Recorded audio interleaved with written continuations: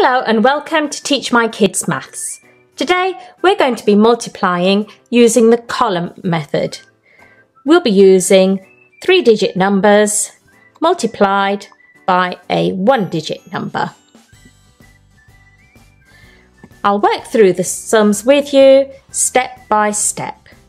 And remember, if you find the video helpful, make sure you like and subscribe below. Let's get started.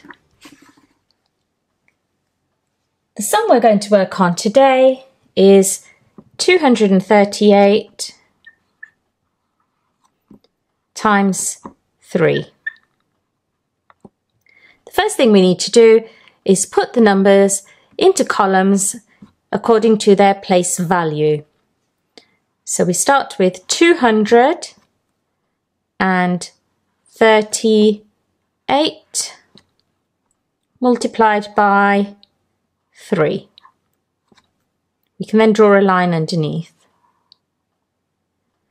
We need to start from this side and multiply the units first, then the tens, and then the hundreds. So the first thing we need to do is 3 times 8.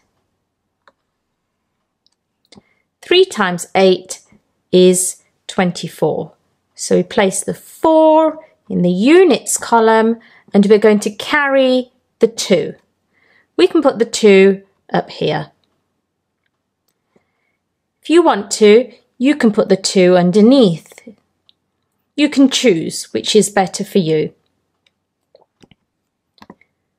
We then do 3 times 3, which is 9, plus the 2 we carried, which is 3 times 3 is 9, plus 2 is 11. Put the 1 here, and we are carrying 1. Again, you can place the 1 underneath. 3 times 2 is 6, plus 1 is 7. So the answer to 238 times 3 is 714. Now it's your turn. Try these sums. 125 times 4 .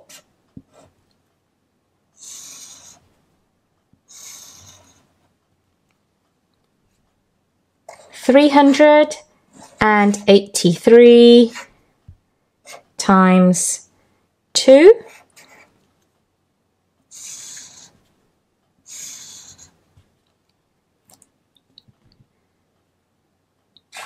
$507 times 4.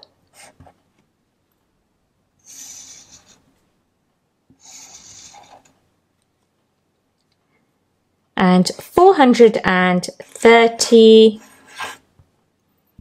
times 3.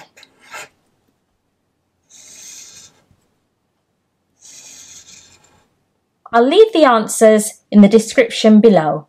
I've also created a follow-up video to show how to find out the answers step by step. All the links you need are below in the description. Thanks for watching. And if you found this video helpful, please like, subscribe. Let me also know what else you would like to cover and I'll do my best for you. I'll see you again soon.